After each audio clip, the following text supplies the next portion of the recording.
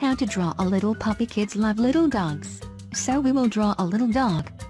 First, draw an oval. This will be the puppy's head. Let's draw 2 ears. The ears are bent and hang down. Now let's draw the eyes. We draw the pupils. Look closely, draw the glare in the eyes. It will be realistic. Now draw the nose and mouth. I love it! The smiling puppy put out his tongue. Draw the puppy's tongue. We draw eyebrows and cheeks. And now let's draw the spots that are on the puppy's head. There are several of them, and they're different sizes. Next, draw the body of the puppy.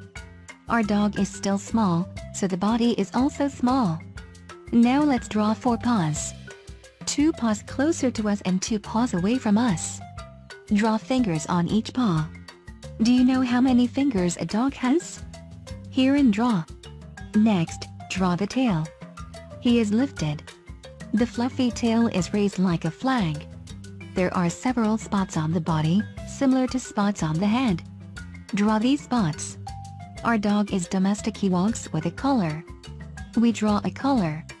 A medal hangs on the collar. Let's draw a small medal. Let's draw some details, shadows, folds. This will add realism to our puppy. Our dog is standing on the lawn. The sun is rising over the horizon.